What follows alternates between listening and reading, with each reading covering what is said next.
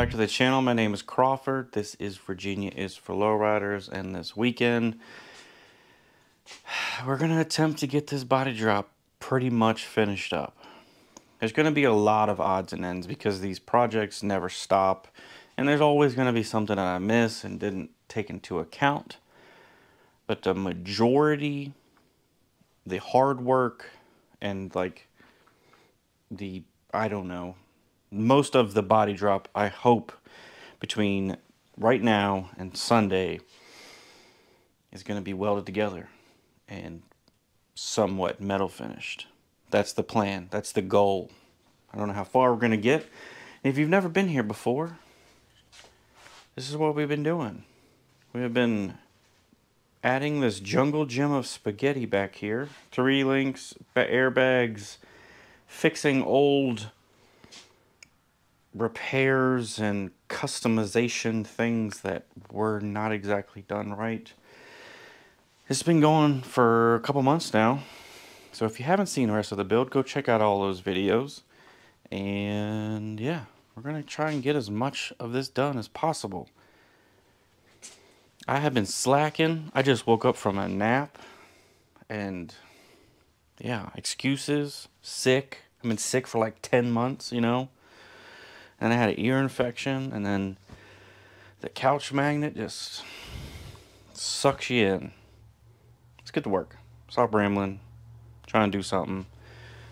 First, like last weekend, we made that panel to go underneath the foot pedals. We need to make another one over there.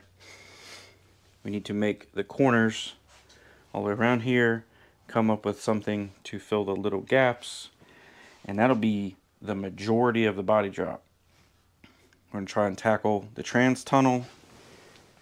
I would like to make this thing work again, whether that is a matter of just trimming the crap out of the plastic or cutting the floor, which I'm kind of thinking plastic might be better, because if I cut the floor and drop the tunnel, it's going to be a space for the new carpet that I ordered, and I don't want the carpet to be floppy right there.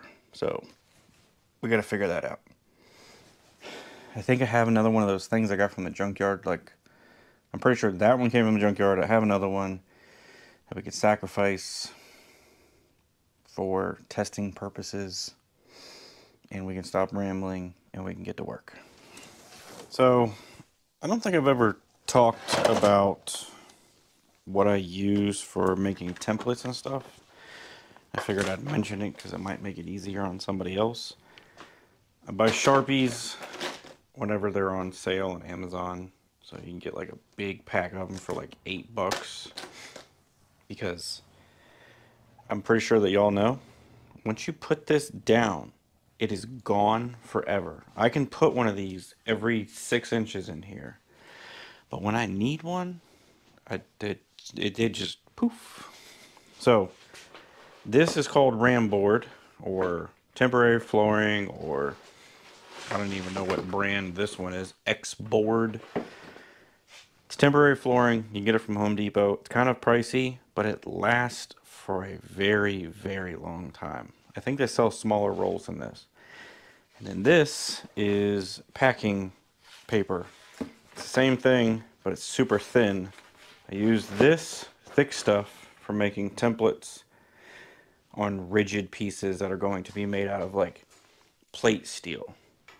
I like to use this stuff on things as just like we're doing here, for when I need to shrink or stretch or curve. This gives me a better idea of exactly what I'm going to need to do, so I can transfer those markings over from this to the piece of sheet metal while I'm bending it. So yeah, that stuff, the packing stuff, I think is like $20. Temporary flooring, if you're not doing this a lot, it doesn't make sense.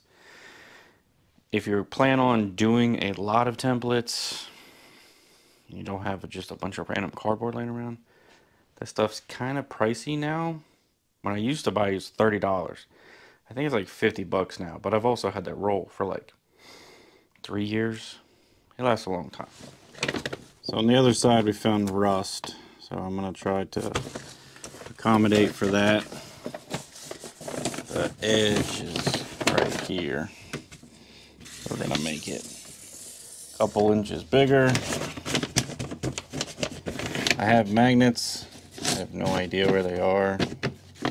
So this is kind of a pain in the butt. So I know with this crease here, I know that with all these little creases, this entire section is going to have to be shrunk. I'll mark that out. This is all obviously rough guesses because all of this is going to have to get trimmed and fit as I go. Got my paper short, so I need to make sure that I add a little bit on that end. I know that this whole section is going to have to be tipped up. So again, super rough markings of that. And that's the start of the template. Doesn't look like much, but I can build most of my panel just off of that. So I bought 2 trailer fenders to use as the tubs for the front, and on Amazon they gave me an option to have these that weren't welted in, so I figured if I have to pay the money to get the fenders I want anyway, it's just sheet metal that I can use on something else. And it will work good for this because it fits almost perfectly on there.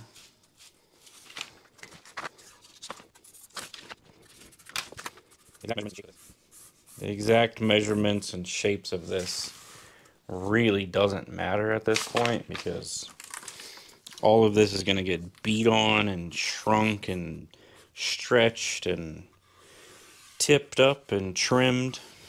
One thing I do need to transfer over is my marks. Actually, this could be something like that. All of this needs to be shrunk. This needs to be tipped up.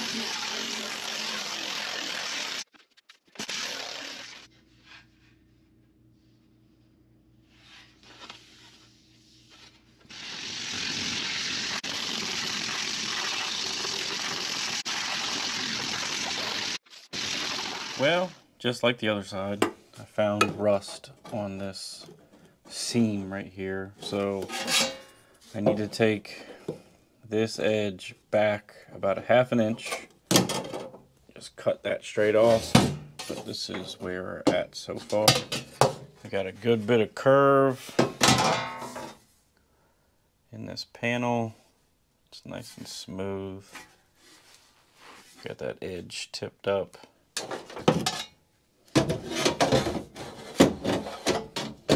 I tipped that edge up to a 90, and then because on this side is about 90 degrees, and then I slowly worked my way in to where it fits against that wheel tub 100%. And then this side, since all of this is going to get trimmed back here, this will relax a little bit because there's a lot of tension on there from however many thousands of hammer hits the planishing hammer put into that corner. That thing's kind of work hardened at this point. So I think I'm going to call it a night because I am making a ton of noise. That The planishing hammer is so loud. So in the morning, I'm going to go ahead and trim that rusty crap off of there. Trim this to whatever length it needs to be. We're going to get that guy welded in. So I'm going to go inside and get back on that couch magnet, I guess. Yeah. Progress has to happen tomorrow. A lot of it. Alright, it's the next day.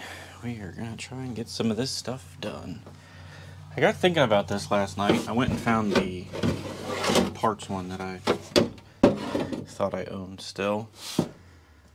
So if the carpet lays up here and I was to section this entire thing, by the time it dropped down, the carpet would be, there'd be a gap between this and the carpet. But the more I think about it, or thought about it last night, if I just bring down this section to accommodate for this thing, the carpet will be underneath this thing, and I can probably just cut it to fit. So basically, if it was dropped down somewhere around here, it'll all be hidden by the carpet. Because the shifter still has plenty of room. There's nowhere for it to, say, like, hit this. So I think that'll work. So we'll try to mess with that a little bit. For now, need to get this guy fit in there. You can actually see it a little better now that we got some daylight going on in here. That swell that I put in there and that edge that I tipped up. So first off, we're going to mark this out, cut this back about 1 inch, and then trim that and start welding stuff in.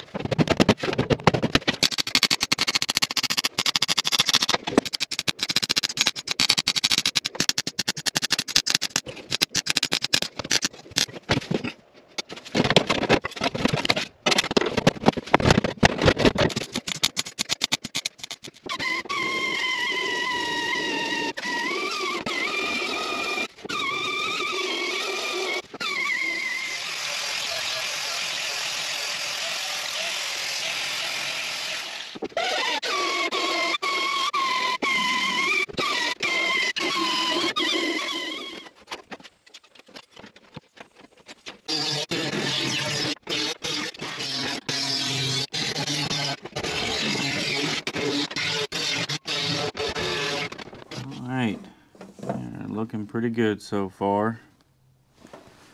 Everything's nice and smooth. Got this guy cut out. Need to grind all of this on the other side. I think I'm going to mess with this for a little bit though, try and get it fit. So just cutting this out, that thing still doesn't fit in there. So I'm going to have to get creative. I don't care about that one, because again, that's like a junkyard one. It's cracked. It's been crudely cut out with what looks like a gerbil. So I'm going to trim that a bunch and just see if I can get everything to fit in there. And if not, I might have to get creative with this or more floor cutting. I'm not sure. But we're going to see if we can get that to fit and go from there.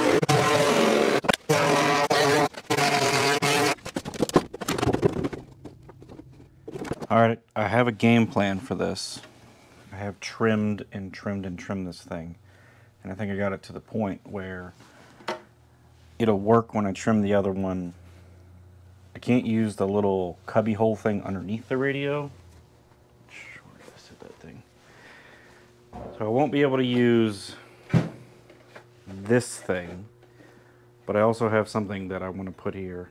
I think I want to make this a switch panel of some sort, not for the airbags, but for some other stuff, which I will explain in a later video.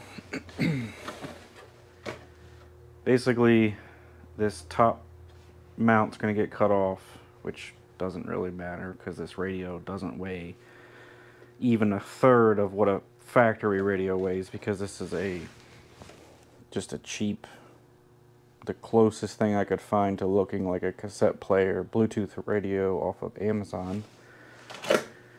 So that'll get cut, I trimmed the other one all the way around here, trimmed the top of it off. So I think I have that where it's going to need to be.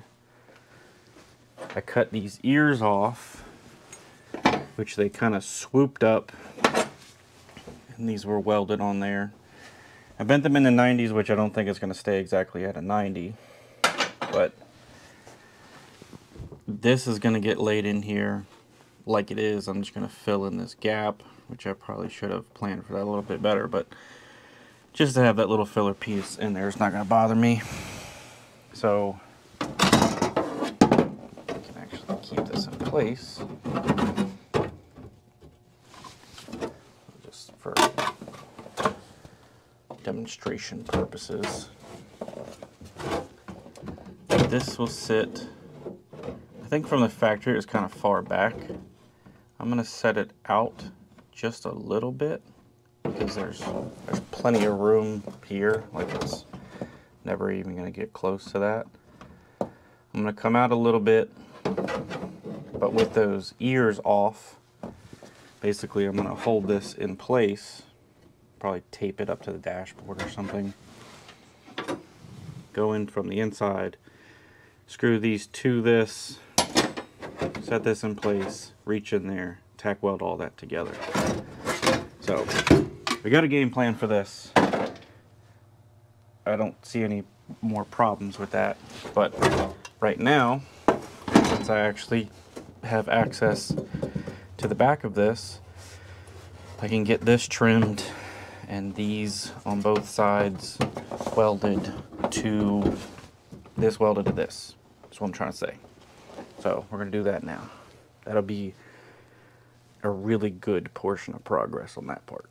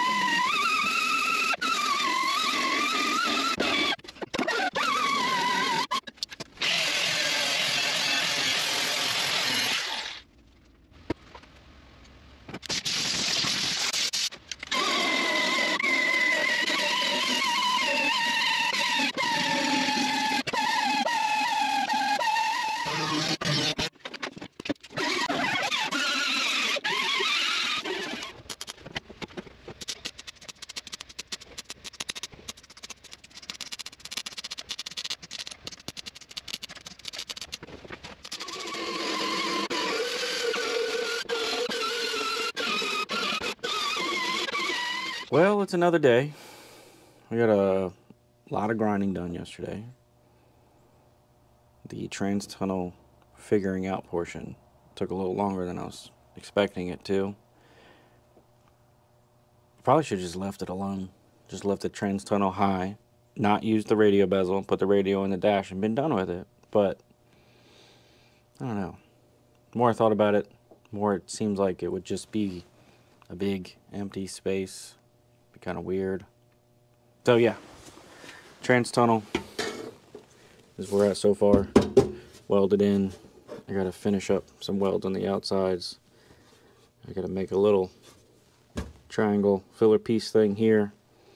We got this guy pretty much metal finished. I had to go back and fill in a couple spots that had little pinholes in them. That guy's pretty much done, and it's looking like a floor again.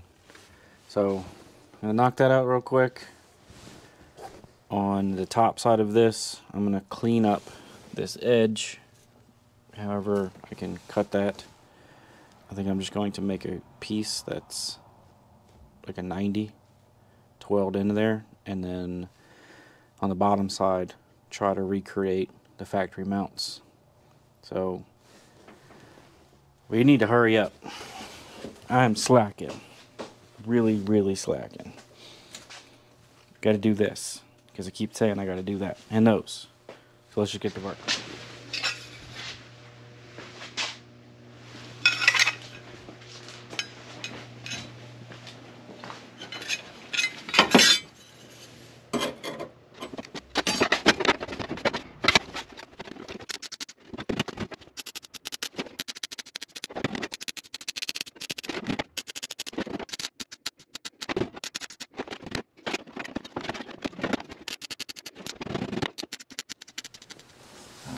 Here's the trans tunnel all welded up.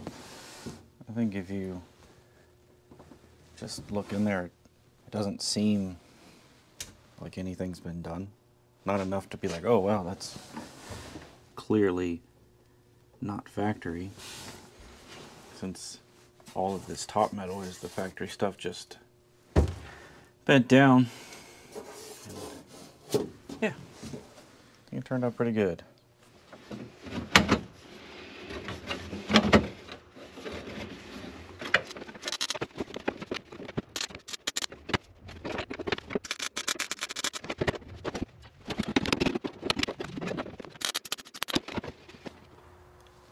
Okay, we are looking pretty good now.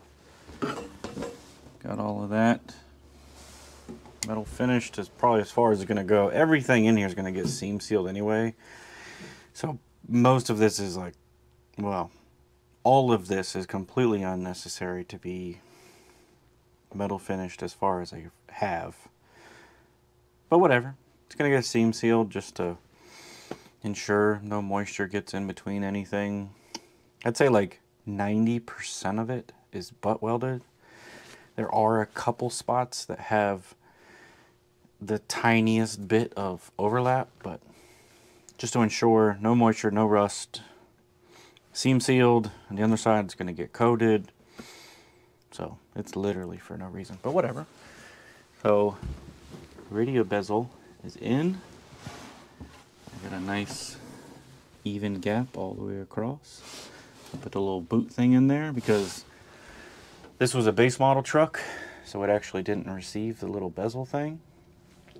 It was just the boot, so I'm going to put just the boot back in. There is a gap in between the two.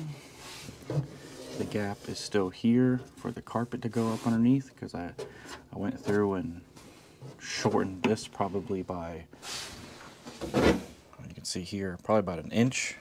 This is the one that's going to actually stay in the truck, but there's a significant difference in the bottom of that. I cut the top out of this one just so I could actually see in there and get all my spacing right. This one I don't have to cut the top out of, but like I said earlier, this is going to get blocked off. There will be switches in here because I want to run some accessories in this thing. So there will be a handful of switches installed, but everything's looking pretty good. I'll pull this out real quick and show you the trans tunnel. And then we're going to move on to, I think, this, because I can knock that out pretty quick, hopefully. All of every car now and old has spot welded together. They never fully welded, so this thing already has pounds of wire in it compared to what they normally would have, considering this whole cab wall is pretty much welded together. So what I'm going to do here is I made this little template up to fill that gap. I'm going to weld it across the back, but you can kind of see those dots there where it was spot welded from the factory. I'm just going to spot weld. So I'm going to make up two of these, one for this side, one for that side. There's a hole where the harness went through over there. which I'm not totally sure how I'm going to run the harness, so I'm not going to mess with the hole today. But I'm going to make up 2 of these guys and weld those in real quick.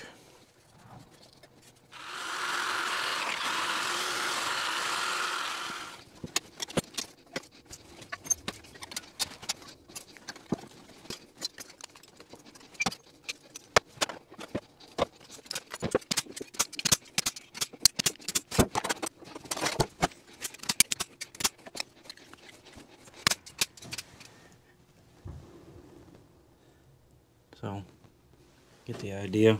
Just spot welds around here, fully weld along there. So I need to prep all that metal and burn that in.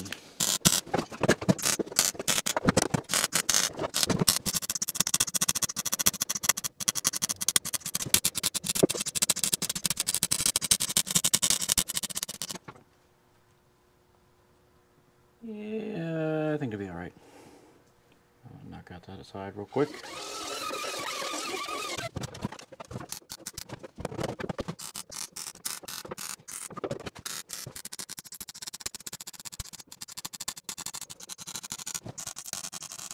Alright, we got both sides welded in.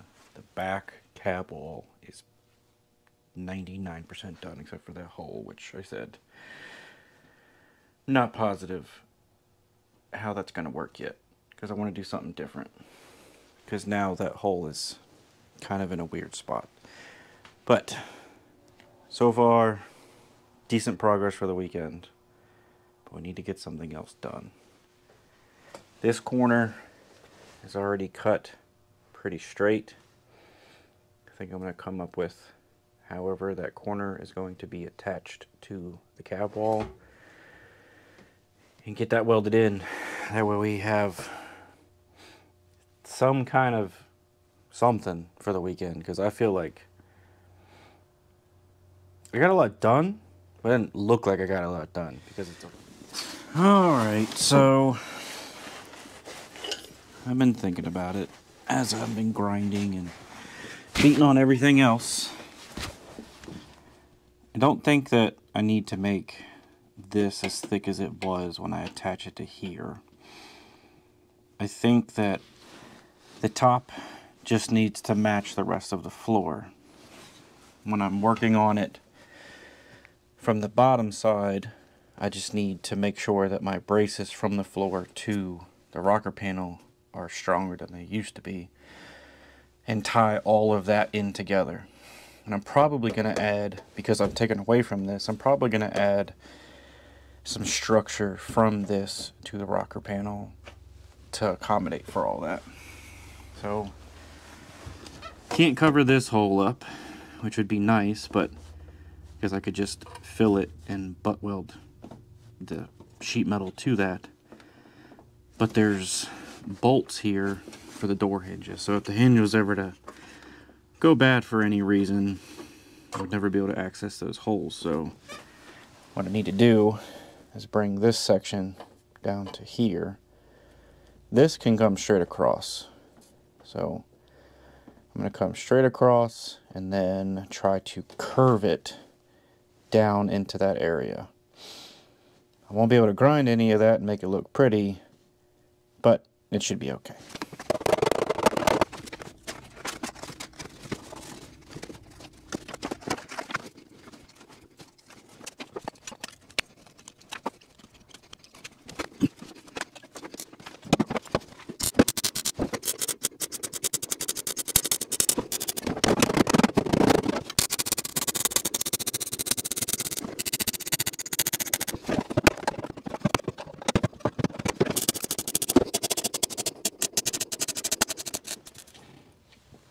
Since I knew I wasn't going to grind all this off, I figured I'd spend a little bit more time trying to make the tack welds look a little bit more consistent.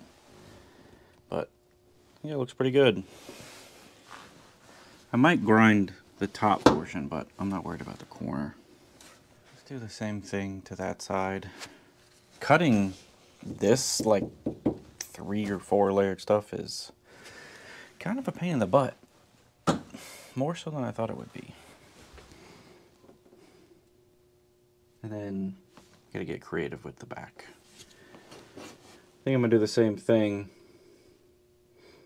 It's just significantly higher. It runs into, well, there's a cover that goes above this. So I guess I'll have to trim the cover after the fact. But we'll knock that out real quick and probably call it a night so I can get this edited. Again, not as much progress as I wanted to, but we're still creeping forward.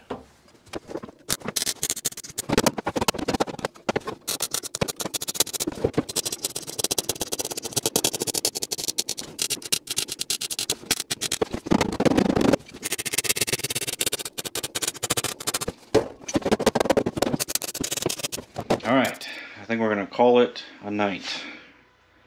Pretty good progress. Like, I was thinking about it. First I was like, I didn't really get that much done. But I got almost everything done that I said I was gonna get done in the beginning of the video. Except for the rear corners. Everything else is finished. So, kind of hard to see, but the floor is all one piece except for those corners, which we will probably do in 2 weeks. Next week, I've already decided I need to tackle it because there's a good chance that it might end up being more work than I'm thinking. We need to do the front fenders, or front inner fenders. So we're going to be using these 2 trailer fenders, and those will get molded into the factory fender braces.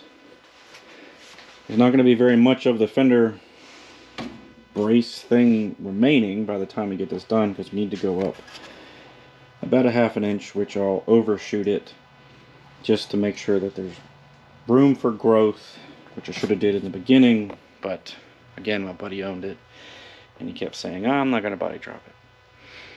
I shouldn't have listened, and I should have just made the wheel tubs way bigger. But there's a chance, not positive, I might have to move the clutch master cylinder over, up, somewhere else. So check back in next week.